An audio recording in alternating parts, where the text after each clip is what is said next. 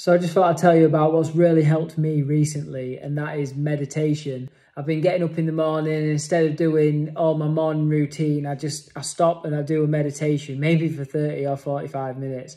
That's a little extreme, but it really does help. Like, I've noticed, the benefits that I've noticed is the fact that I have more awareness of my actions and how I go about the day.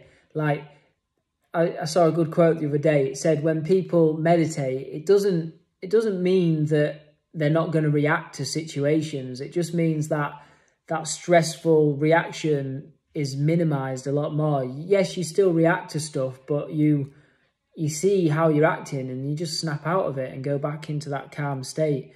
And I think it helps you analyze other situations in your life, and it helps you understand stuff a lot more.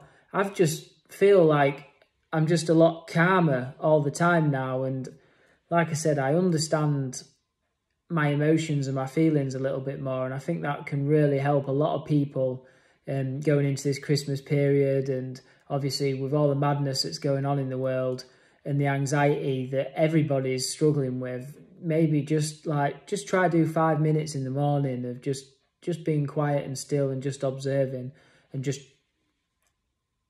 breathing, just focusing on the breath. I think that'll really help a lot of you.